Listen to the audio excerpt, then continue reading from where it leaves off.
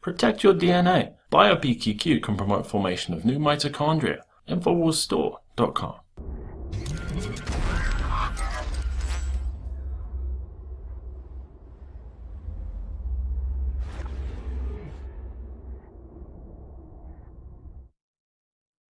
Welcome, ladies and gentlemen. It's the beginning of a new week, Monday, March 19, 2012. Now, as you know, the Infowars nightly news is in the middle of a big pit stop. We're pulled over on the side of the road to change the tires, to refuel the tank, to make this program more hard-hitting, twice as concentrated as the competing brands, to make it a truth-telling extravaganza in a shorter period of time so you can share it with your friends, your contacts, share it with everybody, spread the word that we have to restore the republic by reining in the tyrants. You know who they are. We've been covering them, but we're going to make it even more clear for those of you who haven't quite woken up yet. We want to thank, as always, our great supporters, our audience, especially those PrisonPlanet.tv subscribers who make all of this possible. We do not have corporate sponsors. We're not liked by the mainstream. We're not liked by the big foundations and corporations that we attack nightly on this program. So we do depend on you. And if you think this is a valuable program, we appreciate even more of your support. If you don't support us financially, please help us get the word out. Now, we're, of course, trying to up our game. We're trying to find new reporters. We're reworking graphics packages, and we're working with the staff we have now so that everyone has a chance to get a break and so that they're fresh and hard-hitting when they do come on the program. Now, with that said, we have one of our most powerful Infowars nightly news episodes since its inception, and that is from January 24th, 2012. Probably the highlight of this episode is Alex's long interview with Russell Means, who is, of course, a prominent Native American activist. We've interviewed him before in special long form. That's up on PrisonPlanet.tv. We went to the Pine Ridge Reservation up there where he lives. And but in this program, Russell Means really comes on to talk about the overall decline of American culture, how really everyone is on the reservation now. Everyone is headed for that concentration camp, whether in metaphor or reality, as global imperialism rises, as tyranny spreads globally, as everyone gets taken over, as the former minority groups who were kind of isolated and vulnerable have already been largely hit. Now everyone's going to take a hit. And you see that in the news segments from this program as well, as Alex covers a wide array of statements from George Soros. George Soros, who says, get ready for class warfare in America. George Soros, who says, I'm having a good crisis. How's your crisis? I've been speculating up and down the bubble. And now George Soros, who's called for censoring the web. He specifically called to police conspiracy theorists, and Alex just goes ape in this episode, of course. There's a lot of other topics, including Ron Paul's money bomb to end the TSA. Yes, he's still the only candidate who would take on real programs, who would try to shut down real tyranny within our government and try to rein it back in. The only person with any common sense. Anyway, you've got statements from people like Rush Limbaugh saying Ron Paul sounds like a terrorist. He sounds like the Islamic extremist. You've got talks about how SOPA and PIPA and comparable legislation are still alive, how the tyrants who want to take over the internet and end free speech there so they can selectively rein it in and shut it down are not stopping. You've got weird technological police state developments like the red spotlight to mark pre-crime suspects that they unveiled in New Jersey. We covered that earlier in the year. You've also got military exercises in Los Angeles. You've got Monsanto saying there's no need or even value in testing genetically modified foods for humans. No need to test Soylent Green either. You already know it's made of humans. You've got Monsanto also being connected with infertility through its Roundup herbicide agent. And you've got all kinds of other stuff, reports on old dinosaur nests filled with 190-million-year-old eggs and a whole lot more. Of course, as part of this episode, you've got the powerful Darren McBreen, man on the street. He talks to people about mandatory vaccinations. Should we have ever gotten to this point? Is it okay for students to be forced to get vaccinated to go to university? Is it okay for military people, for nurses and medical workers? Is it okay to tell you have to take a flu shot when they put cancer agents in it and when it's got a live virus in there and when it's not even proven to stop the flu or even to be effective against it, as they really just guess at what the strain is going to be? So all that and more is on this episode. Thanks for watching. Don't forget to spread the word, and we'll be back in hard-hitting form next week with the all-new, revamped Infowars Nightly News. Stay with us. Thanks for watching.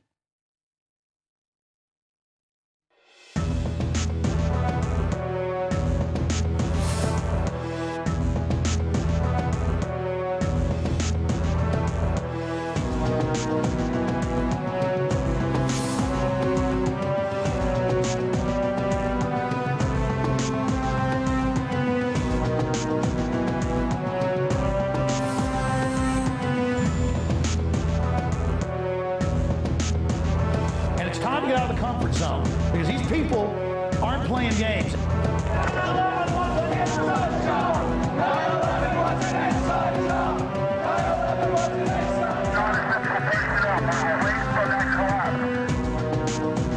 We're going to organize. Humanity's going to come together. We are swinging muskets here, toe-to-toe with the globalists. They're bloodied, we're bloodied. It is absolute, total war.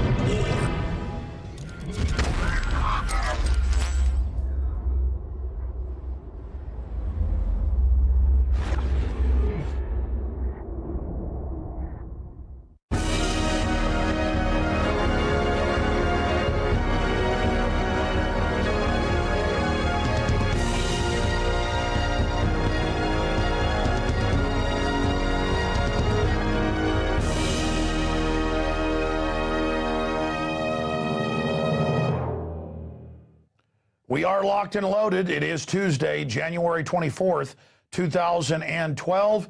And Russell Means, American Indian icon, who says he's defeated cancer. I know when he first was told he had cancer, he couldn't even barely breathe. They were getting ready to give him a tracheotomy.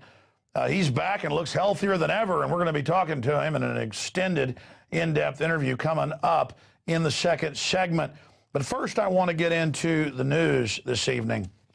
Now, George Soros is at Davos this year, and he is talking about a total collapse of society and acting like he and his cohorts had nothing to do with it. He now wants to be our savior.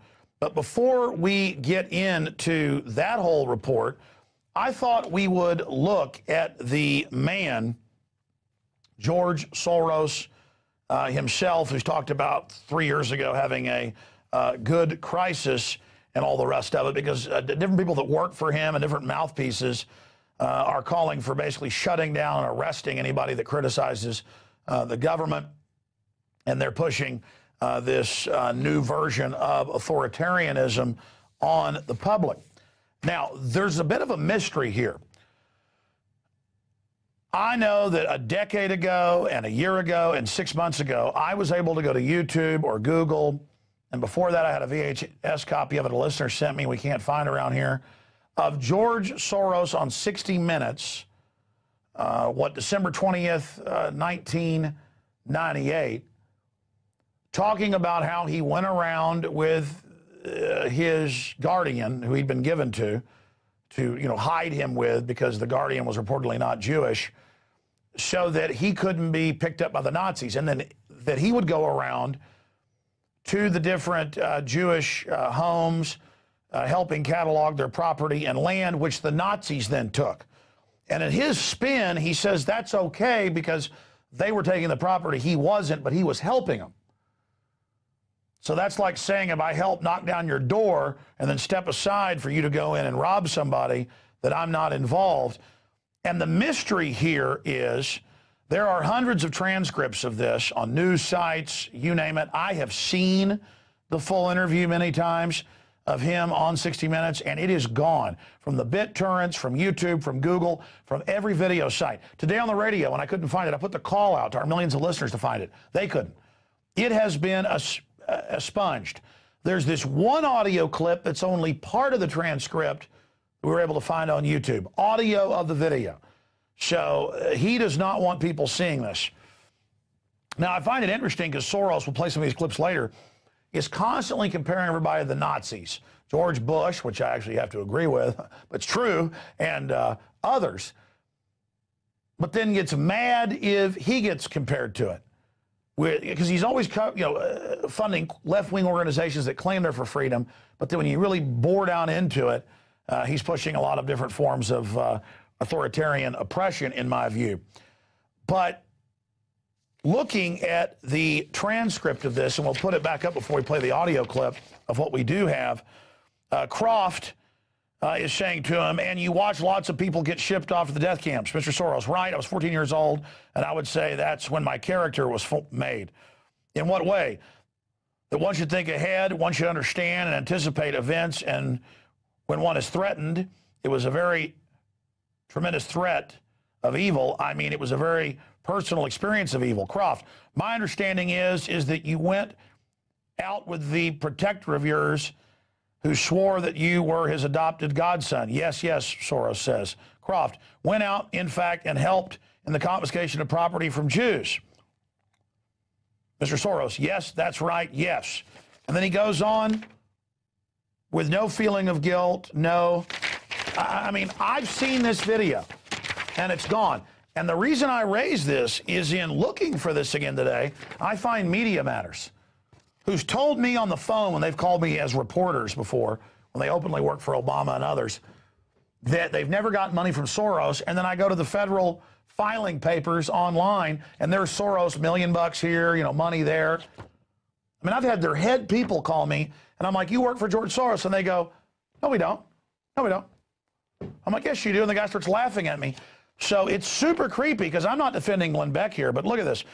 Beck falsely accuses Soros of Nazi collaboration on Kristallnacht anniversary. And then you read into their article, and give me a document cam shot on this if you can. They've got the exact same quotes of the transcript I just read. Went out, in fact, and helped confiscate the confiscation of property from Jews. Yes, that's right. Yes. No feelings of guilt? No. I mean, this is the level of mind control where the TSA is on video sticking their hands down people's pants and then going, we're not sticking hands down pants. Or their own reports say the radiation's giving people cancer, and they go, our report shows no cancer, and the report shows cancer. This is this weird psychological warfare thing they do where they just engage in all this bizarre behavior. And I mean, I could see that sliver of truth there, that grain of truth that, well, I was 14 and they'd have killed me if I wouldn't have done it. But still, it's technically collaborating with the Nazis. I mean, that is what it is. And listen, if you would have come out after that and done things that were humanitarian, then people could forgive you. But instead, you always claim you're humanitarian when you push the nastiest globalist garbage I've ever seen. I mean, I do believe in second chance for people that are juveniles, because a lot of people, including myself, did bad things. I mean, I stole beer a couple times out of golf cart ice chest. Maybe when a bully started a fight with me and I got him down, I stomped him a little too hard and put him in the hospital. Maybe I should have held back. But that isn't in the same universe as the type of thing Soros has done. So I wanted to just cover some backstory on that for a moment before I get into his latest statements, the latest things he's up to. But here's a clip of him on CNN, a grainy YouTube clip of him on CNN talking about George Bush and similarities to Nazis. And of course, he was getting into the way they use propaganda. How about secret arrest? How about torture? How about planting weapons on groups or lying about Iraq and staging false flags? I mean, George W. Bush and what he did was Nazi. But Soros even kind of waffles on this. Here it is. Now, when a lot of people hear comparisons between President Bush and Nazis and communists, they're going to say, George Soros, you've gone over the top. You actually picked up the most incendiary part of the book, and I am very careful to draw a clear distinction between the Nazi regime and our open society, because we are a democracy. But there are some similarities in the propaganda methods which I pointed out. Okay, now we're going to get here in a moment to the only clip we can find of the audio, not the video of him on 60 Minutes, where he talks about it being this great time of his life. You know, they're surviving during this great time of crisis and the incredible confidence they had, basically running around helping the Nazis. This happened not just in Hungary and Poland, in Germany and other areas, actually. If the Jews didn't pay protection money to the Nazis, they were not allowed to get out of the country. But they were not allowed to pay protection money and go to New York or other places. They had to go to Israel. And it turned out there were a bunch of Zionists, this is a big dirty secret, who actually profited from robbing their fellow Jews and not letting them escape to New York and putting pressure on New York and, well, more importantly, England. New York did allow, the United States did allow some people to come in, but England wouldn't let any of them in. And it was a conspiracy theory in the news post-World War II during the last few years to say that Hitler was exterminating people. So, you know, that's one of the reasons today people then go around and say that Hitler didn't kill any Jews, because that was already being said in the news to anybody that pointed out that Hitler was killing Jews. And Hitler was killing Jews and a lot of other people. And there have been some Jewish professors and others in the U.S. that have written books on this subject. You always have mafias over racial groups or religious groups who will work with outside oppressors to kind of be the minders and the managers of all of this. And it's truly disgusting. Truly disgusting. In fact, again, we have this short little clip. This is all we can find. This is the only audio of the video out there. We read you the transcript of the really damning stuff. But here he is on 60 Minutes. It was actually probably the happiest year of my life, that year of German occupation. For me, it was a very positive experience. It's a strange thing, you know, because you see incredible suffering around you, and in fact, you're in considerable danger yourself. But you're 14 years old and you don't believe that it can actually touch you. You have a belief in yourself, your belief in your father. It's a very happy-making, exhilarating experience. And while we're at it, we'll cue up a clip of him at Davos a few years ago calling for, you know, this new world order and China being a big part of that, which of course they are.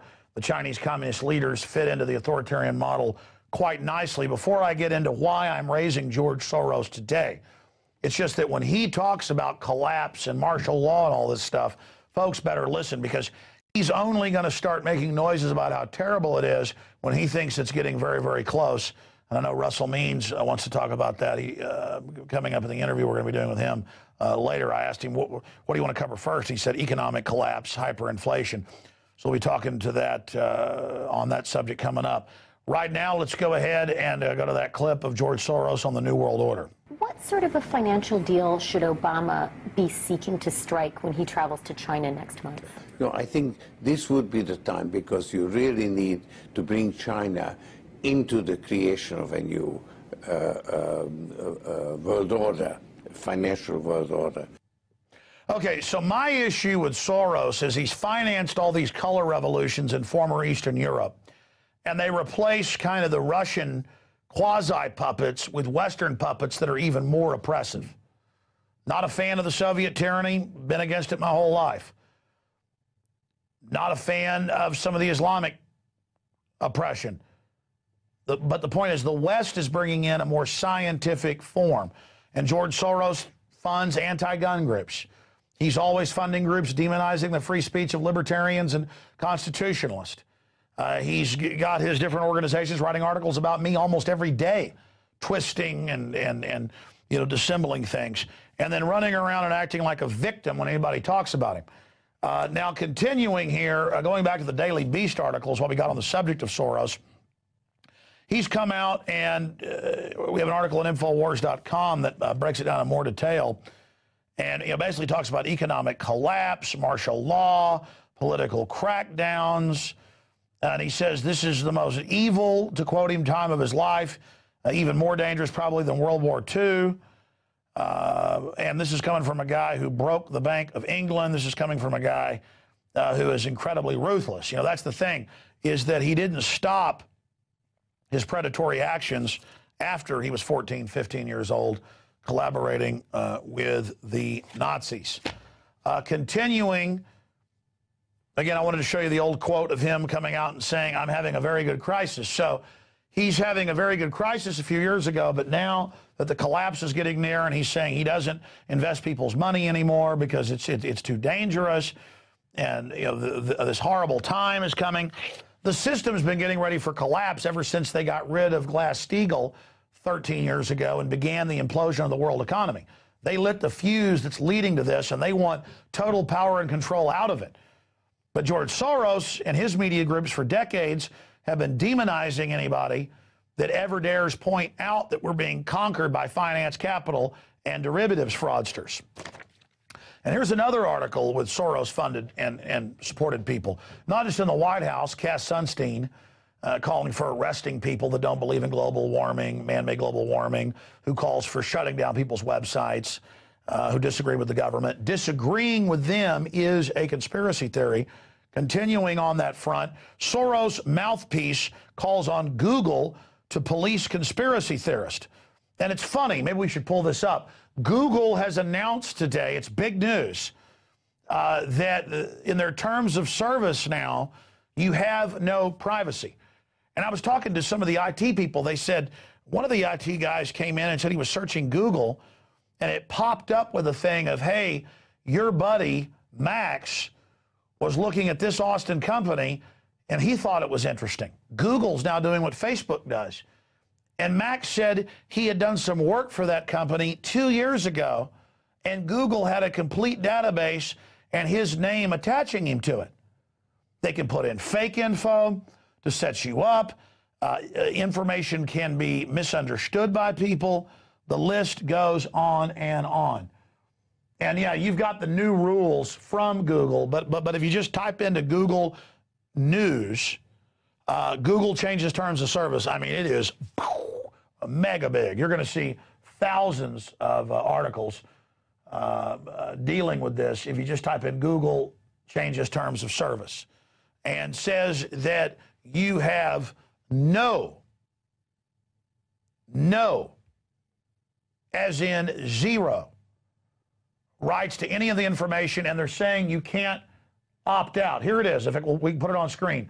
Google to update privacy policy to cover wider data use. And look at how they just report that incredible info like it's no big deal. So one of my IT guys went and read the new policy, and it says that you have absolutely no right to anything you have ever done on Google, and we're going to sell it and use it however we want. In fact, see that link? Hammered by critics for the way it integrated Google's Plus post into search results. Google said that it had been working on new policies for a long time and that recent events had nothing to do with the timing. And it just goes on from there. Now, remember when Schmidt, the head of Google, said a few years ago, he was the outgoing head at the time, he said, hey, we're not going to be don't be evil anymore. You better not do something on the internet if you don't want everybody knowing about it. Well, wait a minute. I do stuff that's private in my house. I don't want people knowing about it because it's none of your business. Whether it's in bed with my wife or cooking eggs or picking my nose, it's my house. It's my life. It's not, I got something to hide. And I go use your stinking service to look up news, and let's say I'm doing searches on White House prostitution rings, which I've done, and then I find names involved and I go search connections to underage callboy ring going through the White House, which was in the Washington Times, and Barney Frank. And imagine what the system can do taking just that search out of context and acting like I'm actually out there looking for that. But let's go one further. It's already happening. You visit something on Facebook by accident, it pops up, takes over your computer. That's now in a database that you went to that site. But now when your wife's searching the computer and Google knows that you went there for whatever reason, that's popping up. The point is, it's so sick, it's so creepy, and it's full of data errors on top of it. I mean, I cannot even begin to explain to you how sick this is. I mean, look, the guys just searched it during the break. There it is, boom.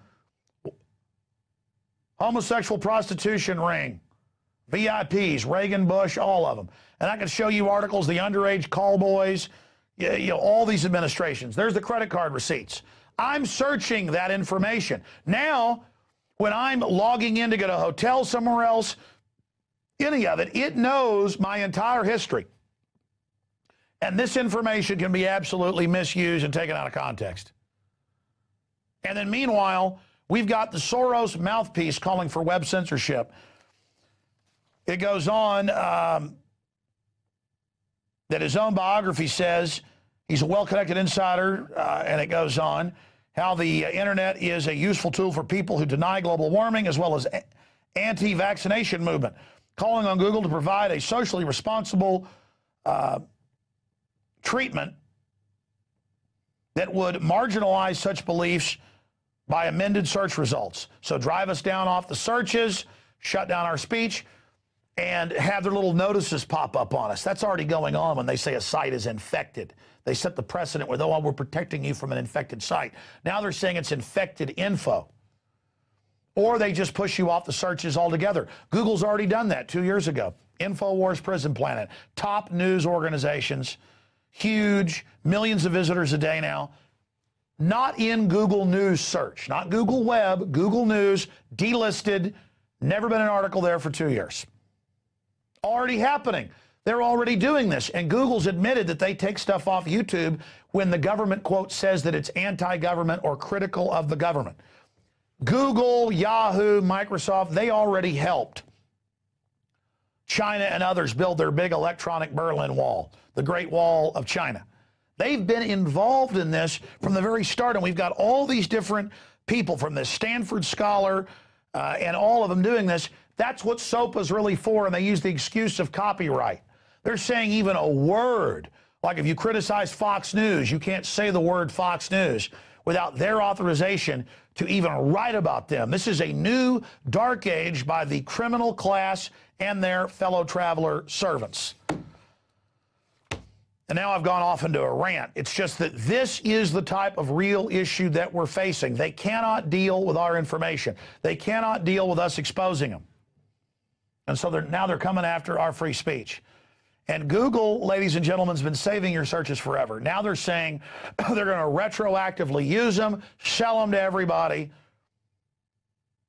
Yeah, don't be evil. They are evil. Okay, let's continue here, getting into other news. You know about Rush Limbaugh. And you know that yesterday the Hill newspaper reported that Jay Carney, White House spokesman, said, hey, look, we think the TSA did a great job with Senator Rand Paul. Detain him for 2 hours, do whatever you want. You know, groping children's a wonderful thing.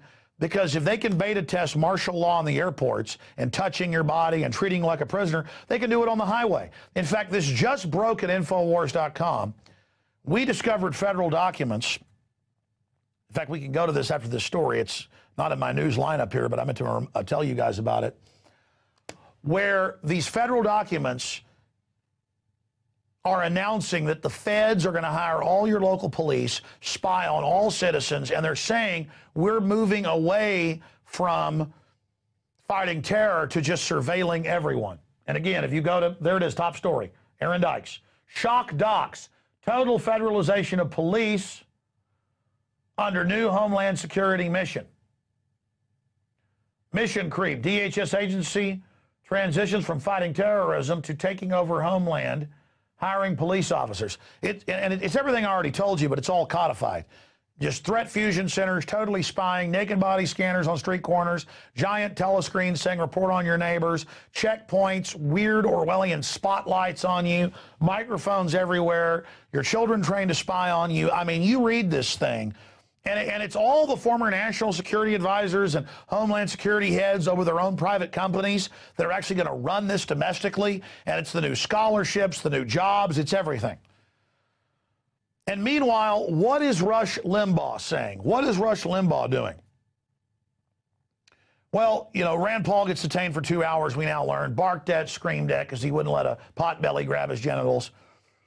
Turns out they have the metal detectors where they beep when they want to search you. This has happened to me, where they go, well, it selected you for a random search. But I've talked to my sources inside the government. They actually hit a button when they want to search you. That now happens when I fly out of Austin. They come over and go, hey, you're a troublemaker. Get over here.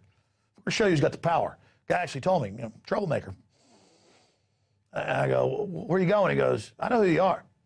And I'm like, you are actually a sack of crap. I mean, you're a pathetic little worm who doesn't like my political speech, so you're going to act all powerful with me. Man, I tell you, this world is run by guys that can't get women and who are just losers and hate everybody. But side issue. The point is that this sack of crap, I didn't know they could stack it that high. I went through this whole power trip with me. Well, now Limbaugh, Ron Paul sounds like an Islamic terrorist. And he goes on to say, well, they've stopped Rand Paul, but I think, you know, it'd be reasonable if they stopped Ron Paul, because he might be a terrorist. And again, it's like it's a joke, but it's not. This is the way they're shifting the whole Homeland Security system now to the white Al-Qaeda and all their TV ads, and to domestic groups, and all the guys in the ads are wearing John Deere hats. You know, again, they sold the good old boys on taking people's rights because it was just for the brown people. And now they're selling everybody on taking the rights of the white people. And it's like that Jet Sprat could eat no fat and his wife could eat no lean. So in between them, they lick the platter clean. You got the white folks saying, well, I'm not really racist, but the brown people are scary. Secretly arrest them. And then they tell the brown folks, hey, the white people, you're not really racist, but they are kind of scary. They're all terrorists. And again, they just all sell it in a balkanized way. And so it's this whole rollout by the narcotics trafficking, criminal, gun-running, fast and furious, scumbag government growing opium publicly in Afghanistan that's stolen tens of trillions and is starting World War III. Let's go ahead and go to that Rush pimp bah clip. Kentucky Senator Rand Paul has been detained by the TSA at the Nashville airport. He set off the alarms and refused a pat-down, so they detained him. He sent his dad a note about it, and it's become a big story out there. Now, if this had been Ron Paul, you couldn't really blame the TSA. You have to admit, Ron Paul almost sounds like an Islamic terrorist sometimes. But this wasn't. Gotcha. Let's go back here. This was Rand. That's good. Now, Rand didn't set off alarms. When you go through them now, they'll beep in a Pavlovian way to make you think you did something wrong. And they go, oop, the scanner chose you. It's a different beep than the metal, because I went through no belt, no shoes, through the athlete's foot, through all the disease at the Austin airport, and it beeps. And they go, oh, it's chosen you for a random search. It's all this Pavlovian buzzers, beepers, potbellies there to stick their hands down your pants. Ooh, Miss USA, it's over for you. TSA workers have gone public and admitted that when a hot woman's going through, they got managers there that go, naked body scanner. It doesn't matter. Americans will sacrifice everything on the altar of slavery. I mean, it's so creamy and good to have your children abused by these people. It's like a sacrament of land of the coward, home of the ostrich, home of the slave, home of the head in the sand. And so just enjoy. Take extra vaccines. Enjoy the highest cancer rate in the world. And growing. Okay, but Ron Paul has slammed the TSA and announced a money bomb. He slams out-of-control police state and uses it to try to raise money to fight the tyranny. He says donate so you can become president to end the TSA. Why are the average senators and House members for this? Because they've stolen so much money in insider trading and good old boy deals in Congress. They all got private jets and are exempt from all this, just like Limbaugh. Okay, continuing. Here's another one. Ron Paul ignored in GOP debate once again. Congressman was afforded less than 6 minutes, less than everybody else. And the only question he got was, when are you going to drop out of the race? So that's all part of the criminals molding reality. Hey, to all the people who support the system and think you're on the winning team, you're the people that are actually going to throw yourselves out because you're so overconfident and hubris-filled and so busy stealing everything, not tied down, that you're going to destroy yourself. So I'm sad you're doing this, but, you are what you are. Continuing, Monsanto has come out and said there's no need for or value in testing the safety of GM in humans. Now, there's all these hundreds of studies, conservatively, in lab rats and in other mammals showing every major GMO crop, not just Monsanto's, the corn, you name it, sterilizing them, organ failure, absolute hell on earth. And we're starting to see this happen in humans.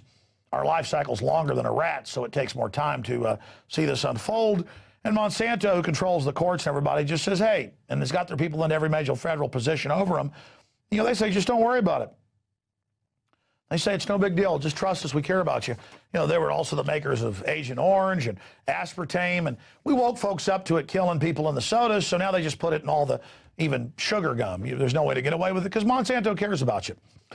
Continuing, their best-selling herbicide Roundup has been linked to infertility. Really, you think an herbicide sprayed on plants that have been made to be resistant, so they absorb it and then you eat it, you think that might lead to infertility? I mean, we do have the lowest infertility in the world. It's dropping. 87% of the sperm are dead or can't swim. I mean, pretty soon we'll be totally sterile, but hey, that's okay. Everything's fine. Government loves you.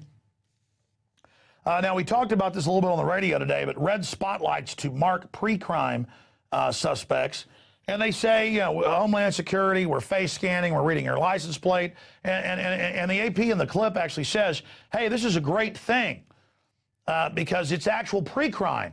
And so now you'll just disappear because the computer says you're a terrorist programmed by a real terrorist. So we've got a clip of that. The directed red lights will be attached to existing surveillance cameras and can shoot a light beam a full city block away.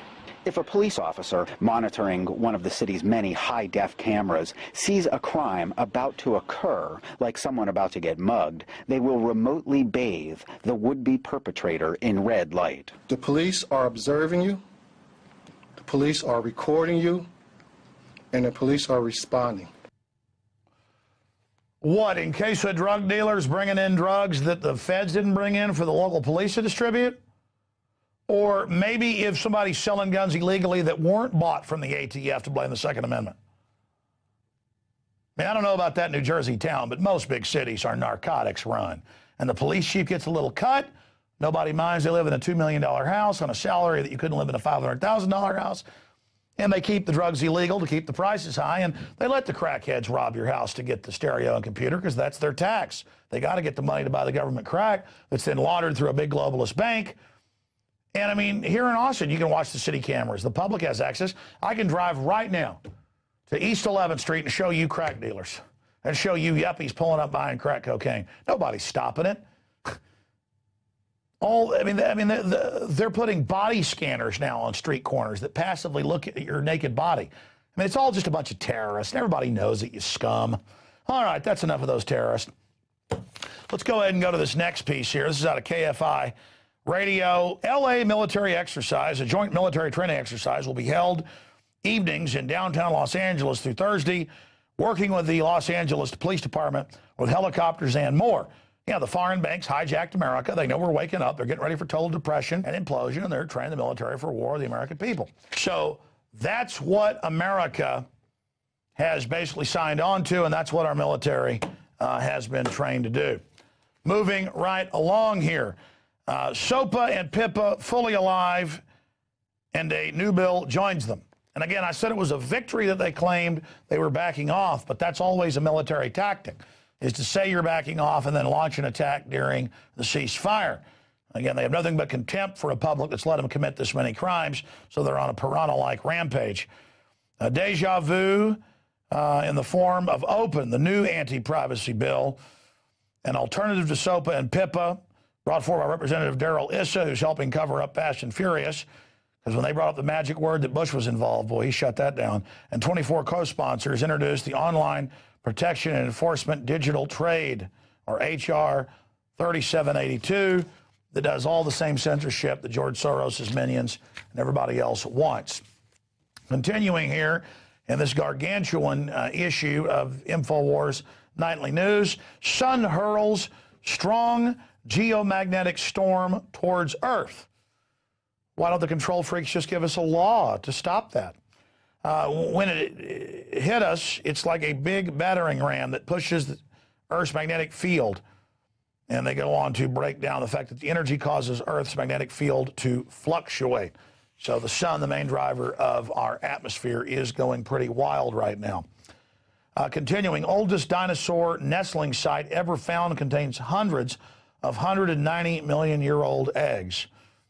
Yeah, for not even very much money, I bought my dad a prehistoric crocodile skull out of Morocco, and it's just, they are digging up just hundreds of thousands of different prehistoric lizards and dinosaur skeletons and eggs. Very, very interesting.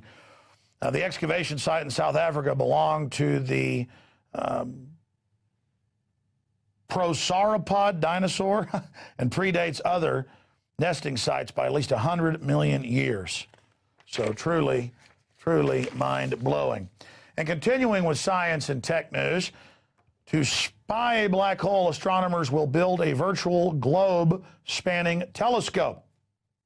The thing we will actually see is light just barely escaping from a black hole, said Dan Marone, a University of Arizona astronomer involved in the new project called the Event Horizon Telescope. Event Horizon is a good horror movie, by the way. Astronomers call black holes the most baffling objects in the universe.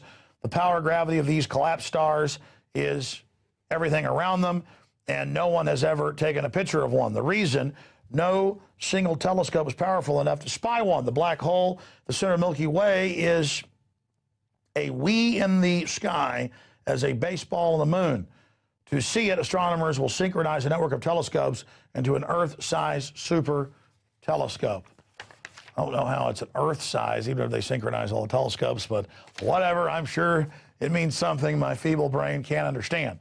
All right, we're going to go to break and come back with Russell Means, who's battled back from cancer. They told him he wouldn't survive long, and he didn't go with the chemotherapy and radiation. He'll tell us how he's beaten it so far. Just incredible information coming up. But I want to give you a quote from Adolf Hitler, since we were talking about authoritarians and people that use financial crises to gain control of society, like George Soros. Thought I'd give you a 1934 quote. "What luck for the rulers that men do not think. All propaganda must be so popular, and on such an intellectual level that even the most stupid of those towards whom it is directed will understand it. Terrorism is the best political weapon, for nothing drives people harder than the fear of sudden death." Speaking of Hitler, Hitler was big on medical tyranny. That's the first groups that he went after and oppressed, was the handicapped, the mentally infirm. It was called racial hygiene. He was also big on forced inoculation.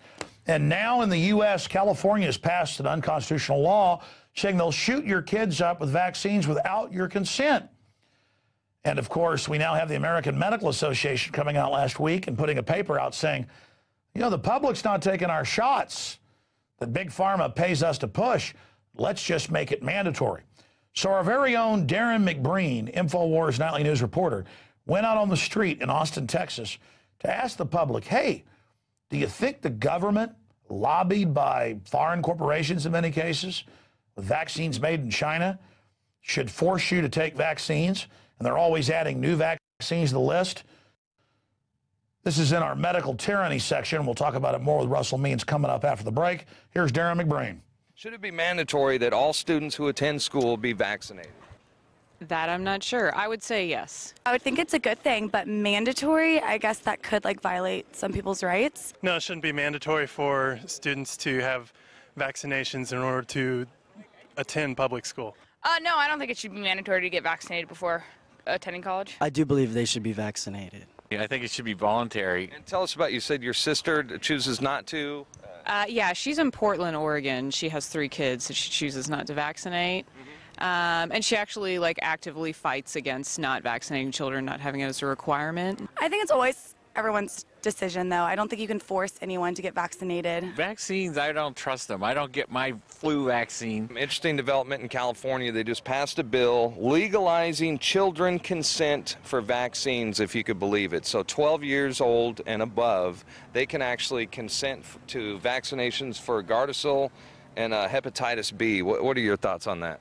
I think that's a bit early in life to be putting this decision on kids. I don't think minors should have the ability to make these decisions. It's up to the parents. Well, I think children over the age of 12 probably don't have all the mental facilities to make a decision like that on their own. 12 seems a little young. I don't know how you can make an informed decision when you're 12. Like, I don't even think I would know anything about vaccinations when I was 12, so. Well, they don't let kids do anything else without parental knowledge. Why would they do that? I mean, that's ridiculous. Parents are responsible for their children. It should definitely be the parents' choice over the students. Totally the parents' decision what they do with their children, where they go to school, and what vaccinations they get. Do you think that any of the vaccines pose a risk? Potentially, yes. Starting January 1st, California minors as young as 12 years old have the right to get preventative treatment for sexually transmitted diseases without parental permission. That includes the HPV vaccines, Gardasil and Cervarix, which help prevent many strains of cervical cancer. A group of children are going to go to school who've not had the vaccine, and they are going to be shown a film. And they say, children, we're just going to show you this film, and they don't tell them that it's sponsored by the pharmaceutical industry, but they will show them a film, and it will show the horrors of cervical cancer. And those children will be frightened, deliberately frightened, into getting the vaccine. Don't tell your parents, kids, but you get this vaccine, because this is going to happen to you if you don't get it. This is a $50 billion a year industry, and it's time that we expose what these merchants of death are doing. Their vaccines don't work, and they've been linked to killing people and maiming others. Big Pharma, obviously they're making billions of dollars, so do they have an incentive to push these on the people? Oh, yeah, this is all big business. More money. Yeah. I have my suspicions about pharmaceutical companies influencing political, the same political sway, bills being passed to force people to get vaccines. Every piece of information that is in accordance with that vaccine, side effects, I mean, the good side effects and the bad side effects, everything should be made public or available to the patient so they know what they're getting themselves into. I would say do actual research into the drugs instead of hearsay. You can't force anyone to do anything that they don't want to do. So at the end of the day, I don't think you should be forcing that at all.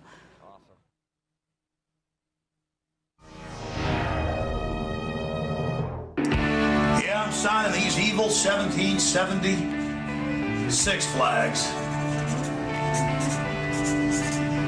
Doesn't get any more out of control than that, ladies and gentlemen. It's pretty un-American what we're doing here at Infowars.com.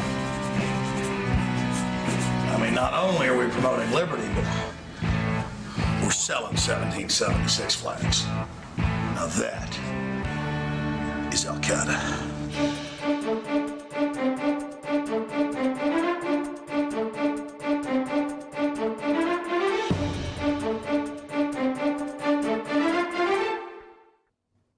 The American people, for too long, have been an irresponsible, free people. And even generation to generation, as they've become less free, they don't recognize it. They have lost the ability of critical thought.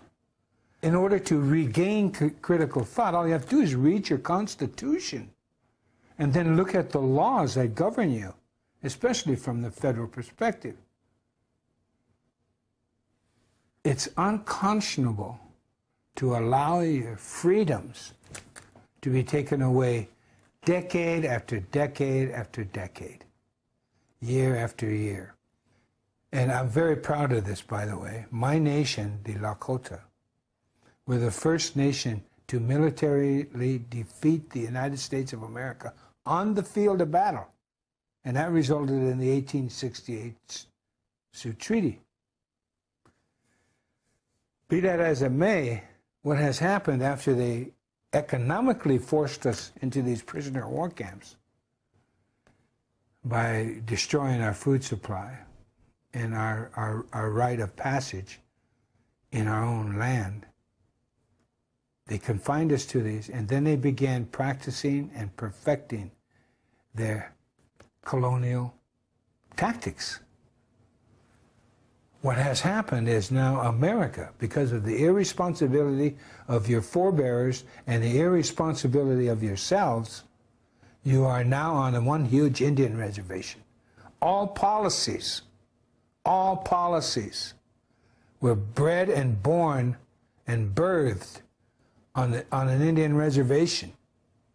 and then exported to the world, and now comes back on the backs of the American people. You have a near-perfect document. In the words of Benjamin Franklin in 1744, to a collection of colonists discussing freedom, he said to them, and I quote, "If a nation to the north can form a near-perfect union that has endured for centuries, why cannot we form a more perfect union?" Unquote. So they're talking about the Iroquois Confederacy, and that's where the Constitution comes from. Because in 1988, on the eve of the 200-year anniversary of the Constitution, it was a unanimous thank you by the Congress of the United States. They sent in writing to the Six Nations Iroquois Confederacy, thanking them for their input into the Constitution and the formation of the United States of America. So you see, the Constitution is Indian law, and that's why I love it.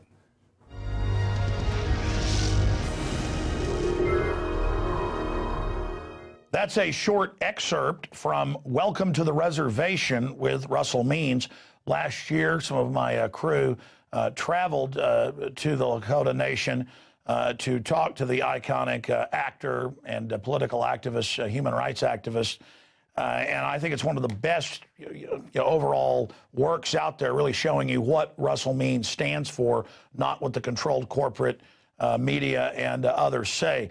And I'm proud of the work that we did with that and the great job that Russell did. Of course, he really doesn't need much of an introduction. The LA Times has described him as the most famous American Indian since Sitting Bull and Crazy Horse. He, of course, led the 71-day armed takeover of the sacred grounds of Wounded Knee, while the FBI and others poured in tens of thousands of rounds of ammo at them. He also joined the longest walk in '78 to protest the new tide of anti-Indian legislation, including the forced sterilization of Indian women. George Herbert Walker Bush headed all that up and then went to China to carry out the operation there. He also, of course, has been in dozens and dozens of famous movies and is an iconic individual. And he's helped lead the movement for the Lakota Nation to declare independence. And that's had a lot of success. And he has, the doctors told him, he was basically a goner. He's defeated cancer. Just amazing. So there's so much to talk about with Russell. Right as we got him on here during the break, I said, what do you want to talk about? The cancer, the NDAA police state, the new wars, all the things that are going on. And he said, well, I want to get into the upcoming economic collapse. And that's certainly happening right now. So we'll get into that first with Russell Means joining us from his home. Russell, great to have you on with us. Thank you. Great to be with you again. So much has happened, but you predicted many years ago this economic implosion. It's here.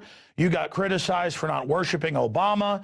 Now it's been proven that he's owned by the same people as Bush and others. You're being vindicated yet again, Russell. Well, it wasn't hard at all. It's pretty easy to figure out which way the America is going. It's it's called a country founded on deceit will die by deceit. And with all the broken treaties, which is a violation of the Constitution, and then the ongoing violations of the Constitution against the American people, starting in the 1870s, even before that, in the 1840s, when they created the corporation, and then on to 1913 to the New Deal, on and on and on. As we go through American history, we see how they continue to put the handcuffs on American people. And now it's complete. We're a police state, no doubt about it. And the American people haven't risen up yet. I don't understand it, and I condemn it. But, occupying a public park is not a meaningful strategy to get something done. It's with the impending economic collapse, because based on the greed of the 1%, the Wall Streeters, in collusion with the government and corporate America. You know, this year alone, now since Obama took over, we've had about a 23% inflation rate over the 3 years. Well, in the coming year, it's going to jump to 30% for this year, 30 added percent. The reasons why is because the United States of America has lost the ability of having the US dollar be the international money utilized in all transactions on the international level of goods and services. Because of that, the Fed cannot continue printing money. They could only print money while everyone was exchanging their monies for US dollars. So they could buy oil, they could buy raw materials, they could lend, lease, et cetera, et cetera. But what we have now with the Fed printing funny money that has no backing, and at the same time, it's a vicious little cycle up there in Wall Street. The Fed is buying T-bills, which are worthless, and then issuing money. So the $1 trillion debt that everyone's talking about, yes, that hurts. It has to be dealt with immediately, but it's too late. It's too late. The coming 30% inflation rate is going to, what's going to happen in America? You're going to see trucks hijacked on the highway, food trucks. You're going to see chaos in the South, in the Northwest, all over America. No longer will immigration be an issue. No longer will anything else be an issue except the worst of times, the worst of American times. And now you can't criticize the federal government without disappearing, going to Guantanamo or some like prison. And speaking of Guantanamo, that policy was derived strictly from American Indian policy. It started in the Seminole Wars, and it was continued with the Apache Wars and the wars with my people. We won. And of course, the deceit set in. All I'm saying right now is we know the history, we know the contemporary times, and yet, because of the impending collapse, with the cycle of money, of the Fed issuing money, that is why it's called funny money. It's called funny money because the dollar is no longer the international currency. Therefore, because of all other currencies being changed to dollars so they can buy goods and services throughout the international community, what we have now is people are creating alliances to buy with their own monies or with gold, or they're creating money like the Arab Emirates and the Middle East. The Arabs are starting to create their own currency. India just announced they're going to stop using the dollar. That's a big deal. Yes, they're buying their oil from Iran, and it's done with gold. Now, what's going to happen in America, because of this funny money, and it's a vicious cycle there inside Wall Street, where the Fed is buying up worthless T-bills and then issuing money because they bought up all these savings and and then they're funding the banks with more money. It's just a vicious cycle that's suicidal. And that's why inflation's going to raise 30% this year alone versus the 24% under Obama in 3 years. So you see, the country's going to become a calamity of chaos. you're going to have trucks hijacked on the highway, food trucks hijacked on the highways. It's going to be a dangerous time in America, and it's going to begin at the end of this year. Well, as you know, in Argentina 10 years ago or 11 years ago, the same thing happened. They were very wealthy, but they had the same inflation happen. And you're always extremely well read. You're always up to the minute. The Davos meeting, as you know, the big global banksters are meeting in Europe, and they're actually saying, George Soros and others, that total collapse, worst time in history, worse than when George Soros was even involved as a trader in World War II. He's actually saying that. All these other big bankers are saying that. And they've covered up the inflation so far, but you're right, it's now accelerating. And their answer is Homeland Security drills. Practicing to lock up the general public, practicing, they're in the news again saying arrest people that criticize the government. They were detaining Rand Paul and groping Ron Paul at the airport. And Rush Limbaugh said, well, they don't want war, so they're terrorists. I mean, he actually said this.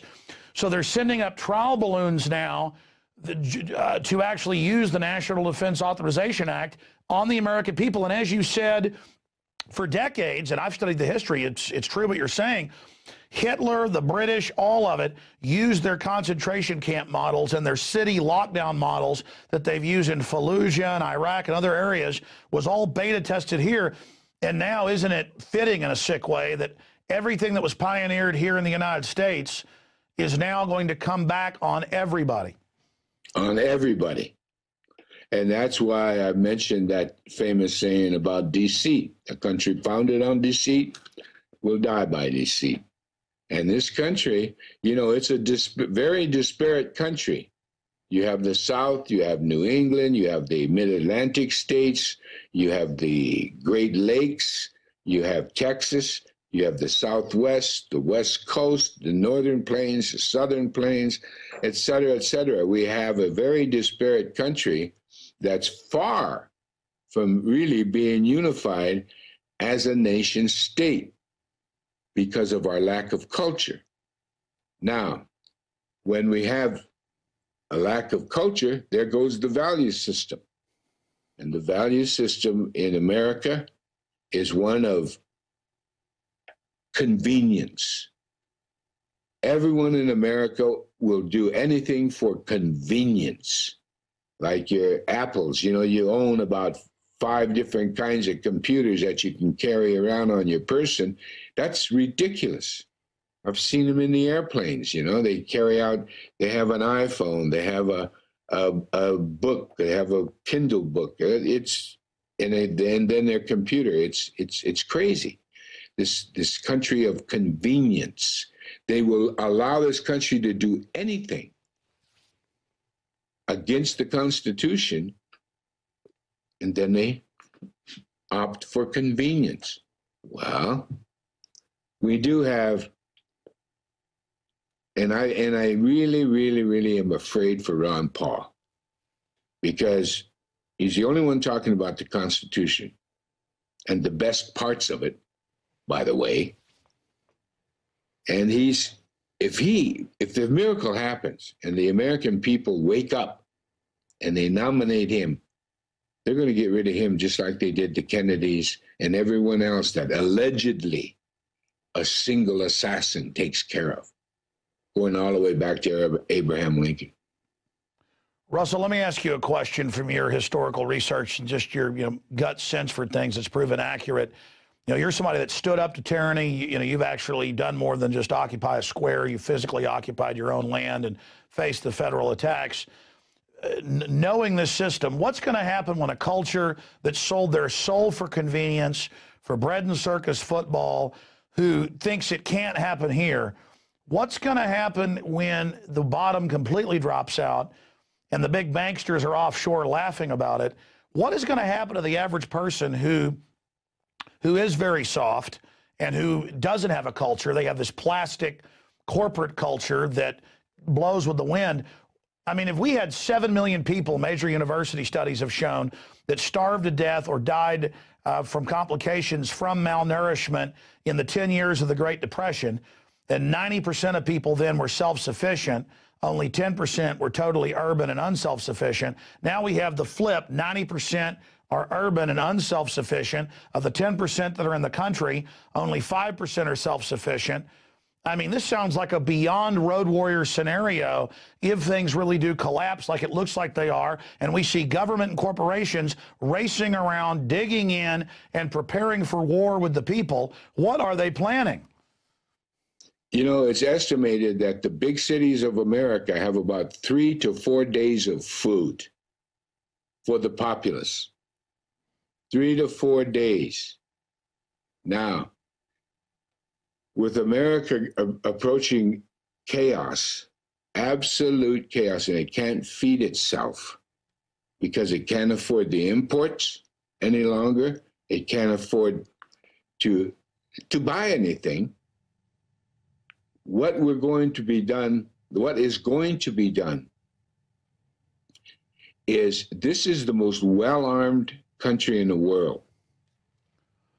Those guns are going to be used on each other and against law enforcement. It's going to be, that's what chaos is. Exactly. It's going to be a country that's in rebellion, and they don't even know why they're in rebellion.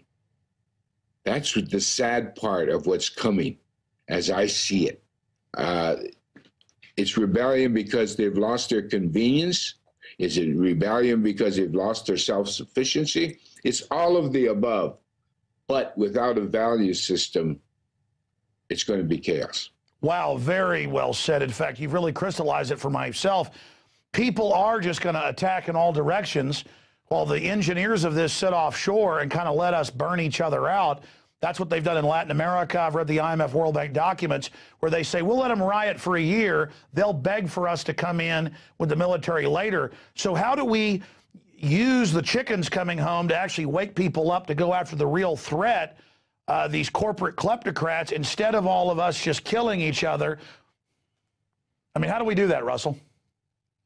You know, I've watched America go from where young people, like when I was in grade school, wanting to be grow up to be a policeman, to where now every citizen is deathly afraid of the police. The police themselves have transformed and into this agent of destruction, and they enjoy the persecution of individuals, like you see what happened in Syria. It's happening here. So I do believe, just like in Syria, this is what we're going to see in America, except America's well armed. Yes, I mean, we saw millions of guns sold in the month of December. I mean, if even just a few percentage points of the 180 million people now that own guns use them, I mean, it's going to be watching us eat each other alive, basically. I'm really afraid for America. I'm not afraid for myself. You know, these concentration camps they call Indian reservations. By the way, that's another show, because this is legally Indian reservation, federally recognized Indian reservations in America are still on the books as prisoner of war camps. And that technically, on the books of America, we're still in a state of war with the United States government. And how that came about was a lawyer friend at Guantanamo defending or trying to defend one of those so-called terrorists. It might be a terrorist, I don't know. But the point being, he in his research found out that Guantanamo was taken from Indian policy. So I and my friend, my younger brother, he's a lawyer, we went and researched even further into Pentagon files, etc., and found out that technically we're prisoner of war camps on these Indian reservations. That explains why we do not have constitutional rights. So what is going to happen is all these areas, and you know they got the FEMA camps and everything else. They're prepared. They're prepared to get the survivors off to the prisoner of war camp, and then the docile few that are left will get in line for their jobs in a society that no longer is built on convenience. Well, you said it, and that is the system. As much as I don't want to believe that, the system, the controllers are building their entire architecture, their entire stance is built around a total collapse, and they're the ones pulling the trigger to do it while telling the poor sheep that they're there wanting to keep them safe and take care of them. It is monstrous what they're attempting to do. I want to shift gears now into your health. I mean, I've been watching the videos that you've been doing, your updates. We've been posting them on my YouTube channel and at Infowars.com. And I'm excited to see you getting better and better and better and better. And I mean, I saw an update you did a few weeks ago, and you look even better and sound better than then. Russell, I mean, are you 100% cured? And how did you do it when they told you, basically you didn't have any hope at the regular doctors? Well, my wife had a tremendous amount to do with it. She's the miracle worker. She saved my life. But we used alternative medicines that are only available in 3 states. Alternative cancer treatments are illegal in 47 of the 50 states. The only 3, of course, as you know, is Nevada, Utah, and Arizona. Well, we found alternative methods that naturopathic doctors who study the insides of the human body for the same length of time as MDs, medical doctors. So these naturopathic doctors, we consulted. We also went to an oncologist who does tomotherapy. He's the only one in the United States does tomotherapy on a regular basis, full time. When that is the lifesaver, by the way, because it's a laser-like machine that only kills cancer cells, not good cells. See, radiation, when they throw it on you, it kills good cells, more good cells than cancer cells. So we went with him for laser treatment, and we went, and then, of course, to my own people, both in Mexico, Canada, and on different reservations in America, and we got Indian medicine. Now, my oncologist and the naturopathic have asked just exactly what it was. Well, my wife is going to write a book on our 6-month journey defeating cancer, because as you know, I completely defeated it, including lung cancer. I had 2 separate cancers, the esophageal cancer of the tongue and throat and the lymph nodes and the neck, and then I have a separate cancer in the lungs. Wow. We got through it. But the worst thing is what we found out, that this country, it's a mass conspiracy to make American people sick and dying. Well, as you said, I mean, with the American Indians, with the sterilization, the bad meat, the blankets with the smallpox, with the British officers' manuals, I mean, this is all on record. It's been duplicated everywhere, all over the world, and expanding on that. I mean, for those that don't know, who just are watching for the first time or may have heard in the newspapers all over the country that you had cancer, it was big news. Now that you've beaten it, it's not big news, and it should be, because of the conspiracy, that, the money they make off killing you. You had gotten where you couldn't even talk. I mean, tell people how bad it was. I mean, you lost all that weight in a matter of weeks. I mean, it was amazing. Tell that story briefly. Well, I lost a pound a day for 65 days. That was the average. I lost 65 pounds in less than 2 months. And what happened is that I just couldn't eat. And I didn't want to eat, no matter what was happening. And of course, after I was diagnosed, all energy left me.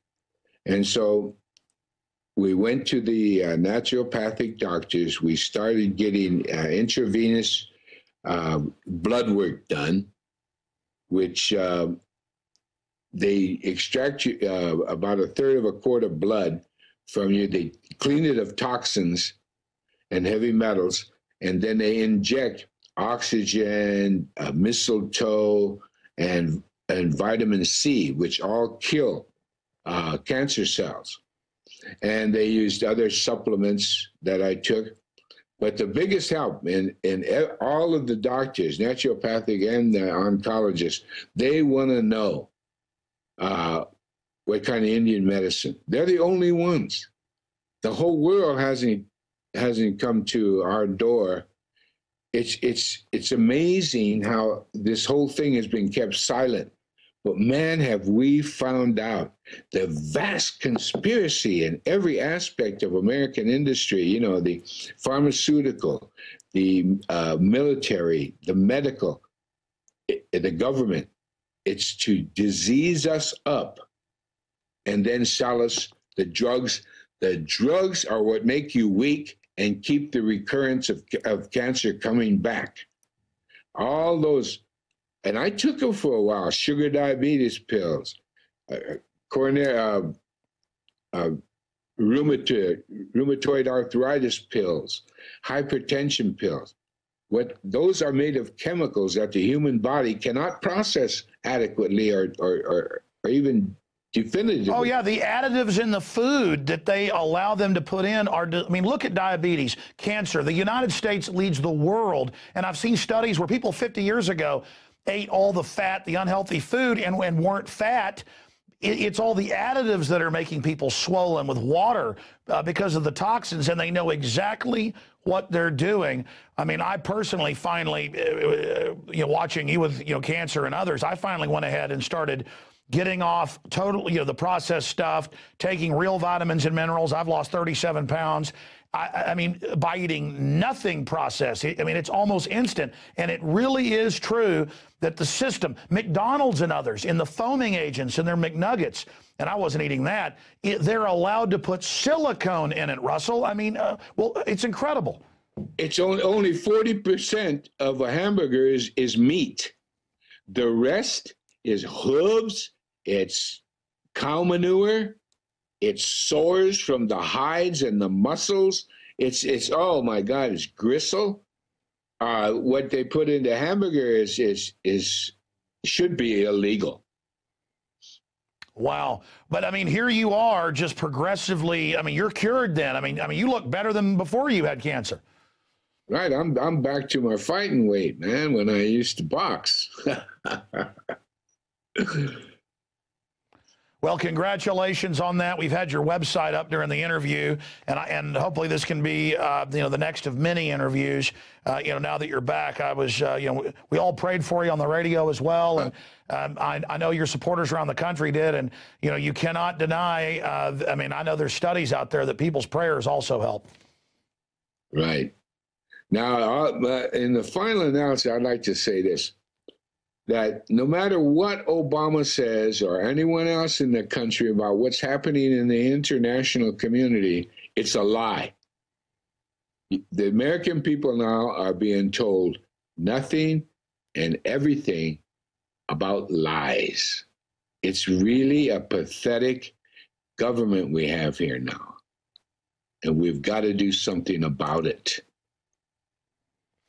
I agree with you. I mean, what are some of your ideas I mean, I think the public's starting to wake up now that we're getting pure lies. Well, first of all, if you reelect anybody, you're a masochist at the very best. But what has to happen, aside from that, is occupy senators' offices, local and national. Occupy D.C. Do something that will get America's attention and use the facts you hear on this show, the facts you hear from all over the web. We've got to start acting like Americans. Separately, a few little other issues I want to get your view on. Here's SOPA, where they're openly trying to restrict free speech. Here's top Obama people we covered in the news earlier, openly saying start shutting down the conspiracy theorist with alternative medicine, people criticizing vaccines. They say arrest us. I mean, they know that people are really starting to get wise to them. I believe they do, and they're panicking, and in panic, they're going to make mistakes, and we better start really being attuned to what's going around us and quit watching those networks, ABC, CBS, and NBC. It's pathetic what they're putting out. You know, Russell, something's happening here, and I want to get your view on this while we have you. I have been conscious to the eugenics, the population reduction, the poisoning. I have the documents. You have the documents. They're all out there, not just for American Indians, but I mean, people all over the world this system is being used against. And even though I was conscious of it, until the last few months, I hadn't even put what I knew into action. And I think it's that separate, system of Russell Means is awake and knows the system can't be trusted. But you've got a local doctor who means well, who's compartmentalized. They're saying take all these pills, so you take them. I'm the same way. I know that, the GMO's poison, but then I don't do all I can to stay away from it. There's a difference between, and I want your take on this because I don't know what you call it, knowing something, but still it's almost like it's a fiction even though you know it's true, and actually living it. It's one thing to talk the talk versus walk the walk. Do you see what I'm saying? Oh, very much so, because I'm a vegan. I come from what is America, which is a meat-eating culture. I'm a vegan now, and it's the only way to wellness. It's the only way your body can naturally fight off these these forced introduction diseases.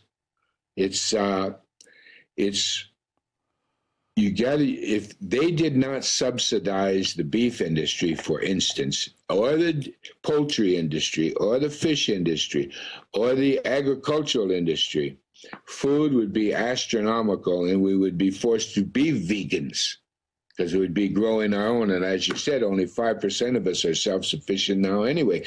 But what I want to point out about the beef industry, if the subsidization, and this is how much taxes, your taxes, everyone's taxes are going towards just the beef industry alone. If you took away those subsidies, a steak would cost $90 in the supermarket, and a pound of hamburger would cost $35. My God. And the chickens are starting to come home to roost. Russell, thank you so much for joining us. And again, I look forward to speaking to you again in the future. And we're really glad to see you back and better. And it's certainly a testament to stuff that they call alternative medicine that in so many cases the system is trying to suppress because it's the real treatments. It's not the alternative. And we won't get a chance to talk to you, I know, for a while. Anything else you'd like to tell the audience out there? Just what I've just always been saying every time I'm with you. We got to do something and do it fast. All right, Russell, I want to say bye to you right at the end. I'm going to end the show and come back and say bye to you privately. Okay, my friend? All right, my friend. All right, great. Well, folks, that's it for that powerful interview here on Infowars Nightly News. I'm going to play some excerpts of this in the next few days, also on the syndicated radio show that airs 12 noon Eastern, 11 a.m. Central, 9 a.m. Pacific. But you can also go to YouTube and watch for free. It's also posted here at prisonplanet.tv.